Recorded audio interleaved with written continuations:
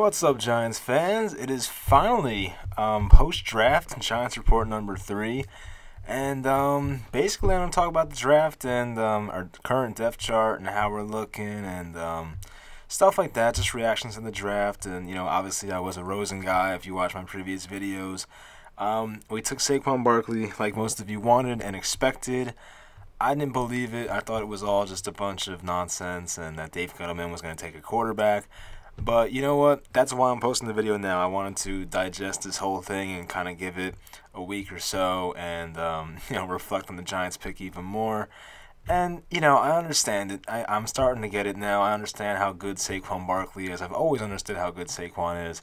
So we'll dive into that right away. So let's get into this. The New York Giants select Saquon Barkley, running back, Penn State. So there it is, second overall, and I would say about 80% of her fan base wanted Saquon Barkley. You got what you wanted, and although I'm in the minority there, I'm in the 20%. As I said, I'm starting to get it. I am. I mean, I love Eli Manning. I'm going to be on record of saying that. I love Eli. He's my favorite athlete. I love him off the field, on the field, and he's just a great role model overall. And, I want Eli to play forever. If I could sign up to have Eli Manning as my quarterback for the rest of my life, I would love it. And I've watched pretty much every Giant game since 2006, and I've never seen anyone else outside of that Geno Smith game play quarterback for the New York Giants. So life after Eli is a weird thing, and hopefully drafting Saquon Barkley can extend that for another year or two. We know Eli is starting for the team this year. I believe that this will be his last year as a Giant. If I had to make a guess, I hope I'm wrong. But, there's not much dead cap space if they cut him after this year and they save a lot of money. They would definitely try to restructure his contract unless Eli has a great year, of course. But enough for that. Let's get into Saquon Barkley. So when I evaluate a draft pick, I look at two things. Obviously, their overall talent as a player, and B, our need for the position. So, do I think the Giants necessarily needed a running back? No, because I'm a big Wayne Gallman believer, and Jonathan Stewart is, although he's like 31 years old, he's still not that bad. He could definitely split carries with somebody. And people throw the term generational talent around a lot, but when you look at Saquon Barkley, I mean, that's a guy you can really use it on. I mean, people say that they haven't seen a prospect as good as Barkley since like Adrian Peterson or someone of that nature. And I think they're right. You look at Barkley, I mean, the things he can do, his agility, his speed, his power, he can jump over people. He could just do it all. He's a great pass catcher. I mean, the things he brings to an offense is incredible. And, hopefully with a good mind like Pat Shurmur, he'll be able to maximize the talent of Barkley, which is what I'm worried about. Our offensive line, although improved, I still believe it's going to be probably somewhere between 20 and 25th ranked in the league, hopefully. People who expect it to be top 10, I would not bank on that at all. But, when you have a guy as dynamic as Saquon Barkley is, you A, have to use him correctly, and B, hope that he can stay healthy. And in the last video, I said how I think there are only a couple games where Barkley had over 20 carries or something like that. So hopefully he's durable enough to handle that in the NFL. He doesn't have an injury history as far as I'm concerned. And, as Dave Gettleman said, he was the cleanest prospect he's seen since Peyton Manning. And we all know how great Peyton Manning was. So, if Gettleman hits on this, definitely a great pick. But you have to maximize how good Barkley can be. When you watch his college highlights, obviously he's the best player on the field by far. And I also love how there's no off-field issues, with Barkley. He seems like a great kid and wanted to be part of this organization, which you really want. And ultimately, when you not only pick a guy second overall, but when that guy is a running back, there's immense pressure on Saquon Barkley. I'd hate to put that on him, but I'm sure he's aware of it. And, he seems like he's a good kid that can get that kind of stuff out of his mind, but the expectations for this kid have to be insane.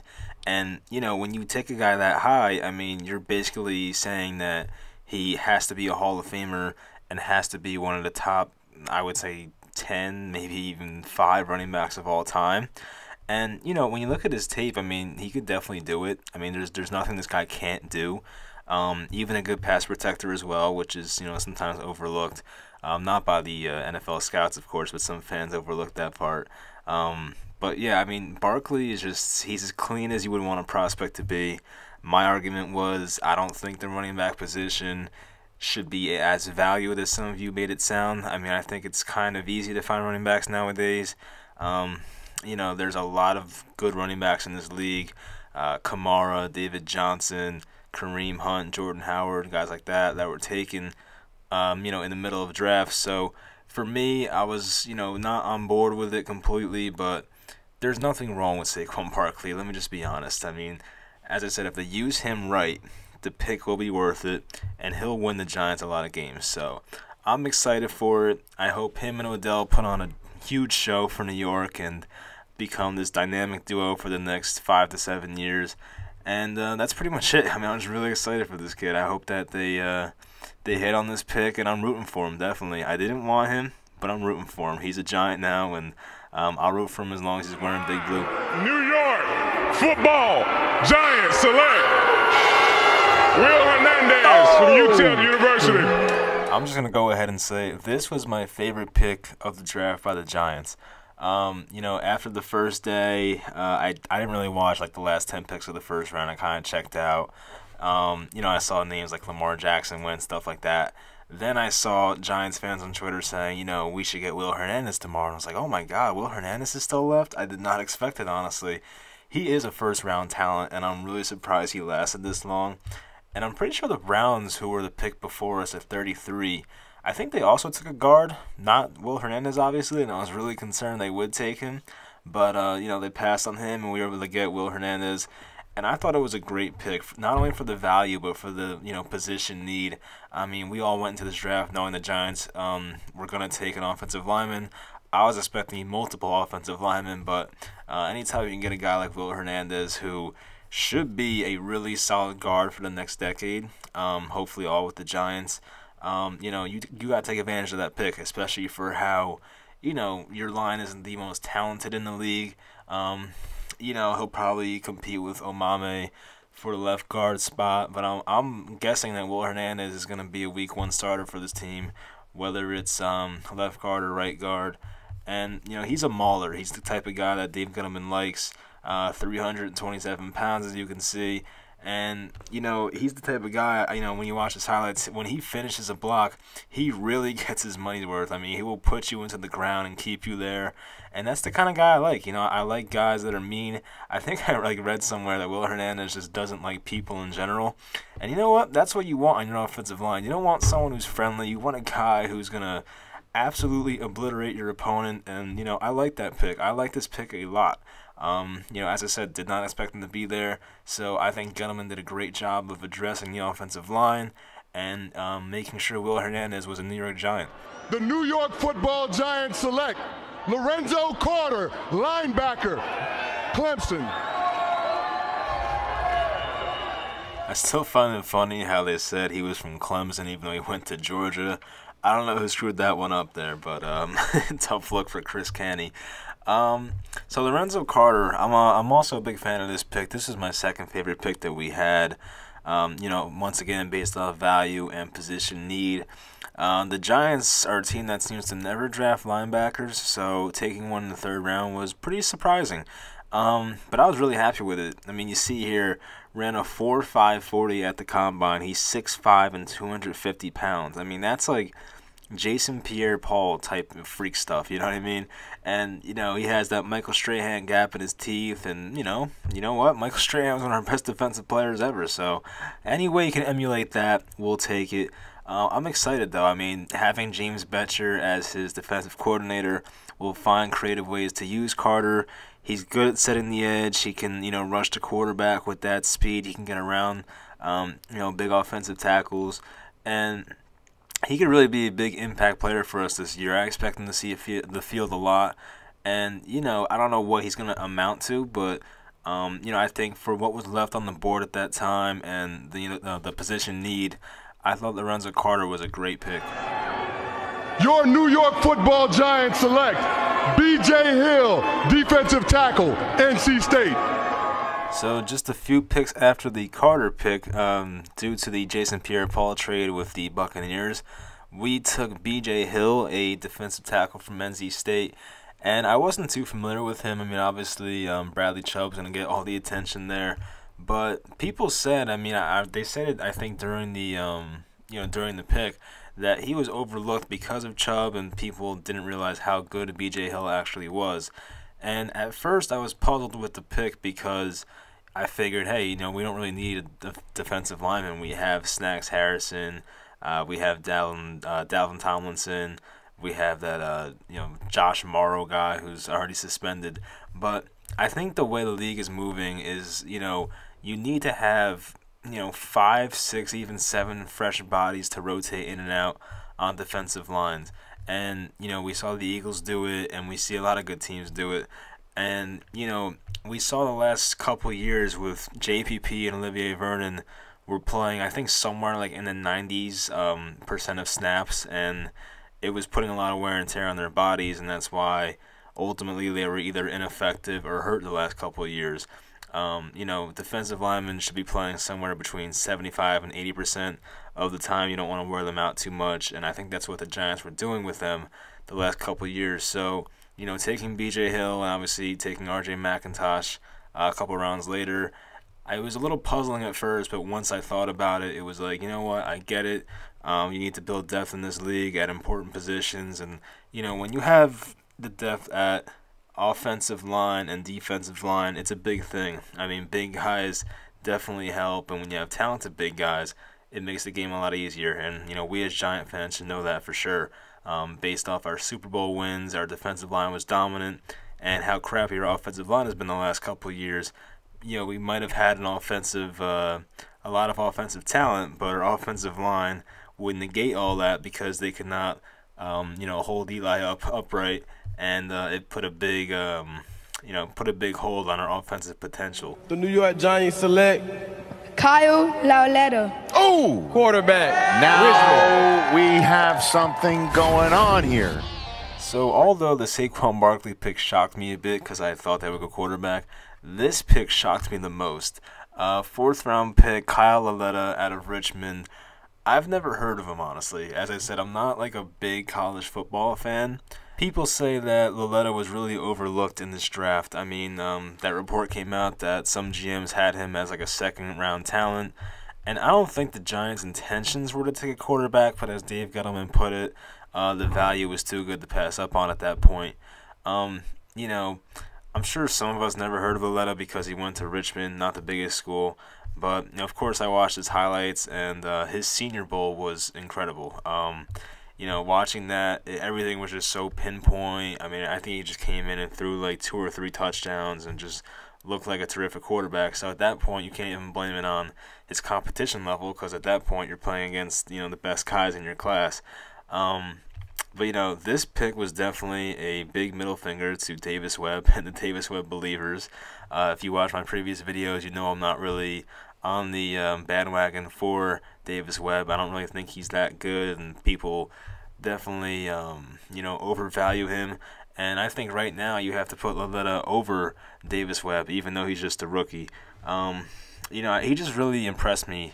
Even though he was playing less competition, Lauletta still looks like a more poised and a quarterback with a better skill set compared to Davis Webb. I've seen some comparisons for Lauletta, some crazy, some not so good. I mean, I've heard Jimmy Garoppolo thrown out there, and I think Garoppolo's really, really good, so not sure about that. I've heard Drew Stanton in there, and they do throw very similar, so I mean, I'll give him that. But, when I see Lauletta, I kind of get like a Matt Stafford vibe from him. Obviously, he doesn't have the rocket arm that Stafford has, but I think people kind of undervalue Lauletta's arm. Obviously not a Josh Allen type of arm, but I think it's an arm that can get it done in the NFL. And, playing in the Meadowlands is tough with the wind and everything, but Lauletta should be able to get the job done. And I don't know if the Giants' plan is to have Lauletta be Eli's successor, but we gotta realize that Davis Webb was Ben McAdoo's pick, as I've always said, and this one was picked most likely by Pat Shurmur. So, Pat Shurmur has a great history with quarterbacks, guys that, weren't really that talented and kind of just came out of nowhere. He made Case Keenum a lot of money this year with Denver when he was coaching in Minnesota. So, I really trust his judgment to find a good quarterback. And if Shurmur has a couple years to work with Lauletta, he could turn him into something special. So, I'm excited to see what he does. And I'm really excited to watch preseason football for the Giants, which is something I never thought I would say. But watching the Webb versus Lauletta battle in preseason should be really interesting. So to recap, it's a weird pick. I didn't expect it, but he looks pretty talented. So, I trust Shurmur, and he definitely has a track record to prove that. And you know what? As I said with Saquon Barkley, I'm excited to see what he can do. So in August, when preseason comes around, we'll see what Lauletta's made of, and I'm expecting a lot from him, honestly. I hope he does a good job. He seems like a good kid, and was always, counted out his whole life, and he's a good story. Not like a Baker Mayfield type story, but close enough. So I'm rooting for him for sure. The New York Giants select R.J. Mcintosh, defensive back, Miami. Defensive tackle. Well, not a good first impression for Alec Ogletree pronouncing the wrong position for McIntosh, but as we get into him, he's kind of like B.J. Hill in a way. Like, for me at least, he was not a guy I expected to take. I thought for sure we were going to take a right tackle in this draft. I do not trust Eric Flowers at all. And, Chad Wheeler was a guy who started towards the end of the year for us and was pretty effective, but you'd like to have, more guys competing for that spot. But you look at McIntosh as another, big body and a good player who was overlooked in this draft, and you put him on this defensive line with a lot of good names: Snack Harrison, B.J. Hill, of course, who we just got, Dalvin Tomlinson. But there's definitely a lot of talent on this defensive line, and you can never have too much of it. That's how we won our past 2 Super Bowls. And I don't really know much about McIntosh, obviously, but I trust the Giants with making this pick, and the Giants have always had pretty good success with defensive linemen, even though it was Jerry Reese. But from a culture standpoint, we're pretty good at detecting defensive line talent. So hopefully McIntosh has a successful rookie year and finds his way onto the field. So I'm going to try and go through this real quick because the video is lasting kind of long. But I put together a quick depth chart for the Giants currently, and I'm excited for it. Eli Manning, Saquon Barkley, splitting with Jonathan Stewart most likely. I expect Barkley to get like 80% of the reps, but Stewart's going to be worked in there. Odell, Shepard, Roger Lewis, Cody Latimer. I like that pickup, especially for special teams purposes. Evan Engram, who was probably going to be even better than last year, which is scary. Red Ellison, I'm a big fan of. And on the offensive line, some different faces. We see some different jerseys there. Nate Solder, the big pickup at left tackle. Will Hernandez. Patrick Omameh was added, so definitely much improved there. And you know what? Overall, if this offense clicks, it can be special. I don't know if they'll grasp onto the playbook right away. It's a new offense, of course. But, man, if this team, hits their max potential, it could be scary. So it's a lot to ask for, but definitely a possibility with the talents of Odell, Barkley, guys like that, and even Sterling Shepard, who I think is overlooked, Evan Engram. Just a lot of big playmakers on this team, so it's exciting for sure. Now, defensively, I love our front seven, honestly. When you look at the defensive line and linebackers, it's really exciting. Damon Harrison's incredible. Dalvin Tomlinson's entering his second year. B.J. Hill, a lot of potential there. R.J. Mcintosh. You move OV to linebacker with Kareem Martin, who's an athletic freak. You have Alec Ogletree, who we traded for. Hopefully, B.J. Goodson can stay healthy. And if not, we have Lorenzo Carter, who's also an athletic freak. The secondary, it's pretty thin. You look at Janoris Jenkins coming off an injury. Eli Apple, who seems to have his head on straight right now, so we'll see how that pans out. William Gay, who's been playing, it seems like forever. We got him from Pittsburgh. And the speedster, Teddy Williams. Don't know much about C.J. Goodwin. We just got him from the Cardinals, I believe. They released him. Landon Collins, hopefully his forearm injury is all settled by the time preseason comes around. And then the other safety spot, it's between Darian Thompson, Andrew Adams, and Michael Thomas. I would like Andrew Adams to get it. I liked what he did for us a couple years ago, and I felt like he was not really given a fair chance last year. So we'll see how that position plays out. But it's an exciting defense. I mean, it's going to create a lot of havoc, and you know, it should be fun. So if James Bettcher is as good as advertised, it'll be a good defensive year for us. So that'll just about do it. If you're still watching and watch the whole thing, I appreciate it. Please like and subscribe. I do these Giant videos a lot, so if you're a Giant fan and you know you liked my opinion and stuff like that, I'll definitely come out with more of these. And as for the draft and for the season coming up, I'm really excited. You know, the Giants got a lot of talented players in this draft. Not positions we needed necessarily, but guys that fell down the board. And you know, it should be a really fun year. So you know, a lot of optimism right now for us, and you know, God willing, most of the guys will stay healthy. And you know, I'll make another video probably in a few months as preseason rolls around.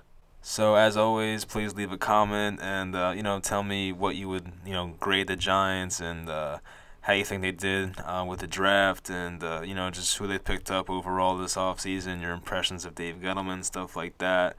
And you can throw in a record prediction as well. So you know, I like hearing those, and I'll get into the whole record prediction stuff next video. So thanks for watching.